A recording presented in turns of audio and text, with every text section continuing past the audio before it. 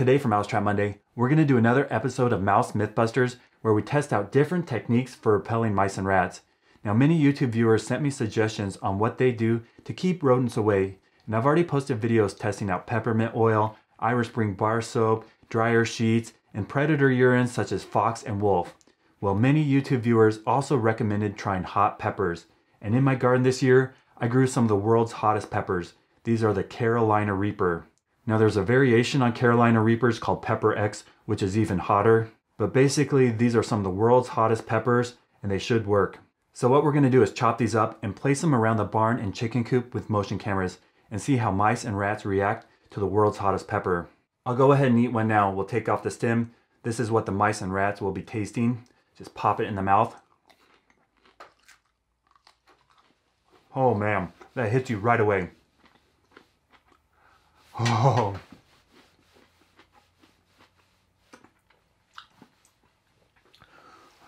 Instantly, it just closes up your mouth.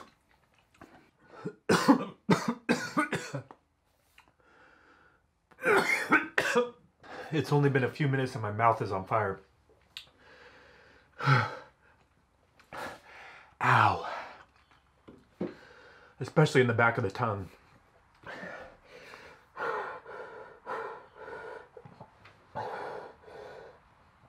My face is going numb. These Carolina Reapers are so hot. Let's go test them out with mice and rats. Well, it's now been a few days since I ate that pepper, and instead of filming, I just wanted to lay on the couch in pain. It was actually really sad because that was the first time my son's ever seen me cry, and he was really concerned. From the moment you put one of these in your mouth till the moment it leaves your body, you are hurting all over. But it's definitely hot enough, it should deter the mice and rats.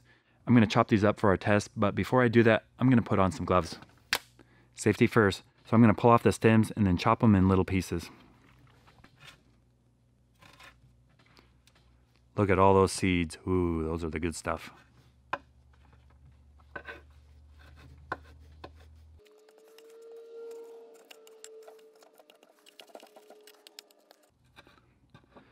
The smell of spicy peppers is overwhelming. I have a nice pile here. Let's go set up our test. For our test to see if hot peppers actually repel mice, I'm going to set up a bait station. I'll put 2 piles of bait. Then in one of the piles, I'm going to mix up the hot peppers. Just smush them in there. Make sure those seeds are covered with the oil. And then finally, I'm going to take our hot peppers that I chopped up, and I'm going to rub a perimeter. Just make sure those juices smush right into the wood.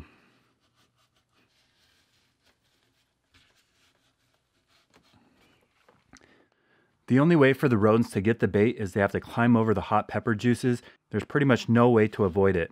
That is a really strong smell. I don't expect them to eat the sunflower seeds mushed up with the peppers, but they might try to get this pile.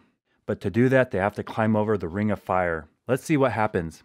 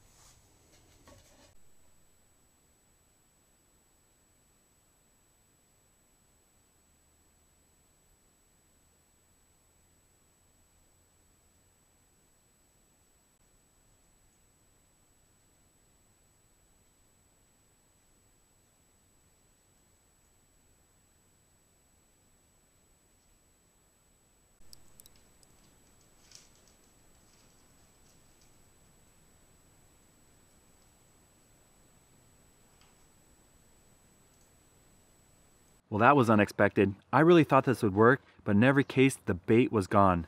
The mice, the rats, they climbed over the peppers. They must have got the juices all over their fur, their paws, and their mouth, but they even ate the pile of seeds that was soaked in pepper oil. Just one of these peppers is enough to make a grown man cry, bring on so much pain, make it hard to breathe. and yet the mice and rats didn't seem affected at all. So as far as mouse Mythbusters go, this was a failure. Even the world's hottest peppers crushed up fresh with juices wasn't enough to keep the mice and rats away. Keep leaving your ideas. I'm still looking for something that works. If you're new to my channel, please consider hitting the button right there. I'm posting between 4 and 5 rodent trap videos a week, so if you want to see how to try to deter or catch mice, rats, squirrels, chipmunks, moles, voles, and gophers, stay tuned.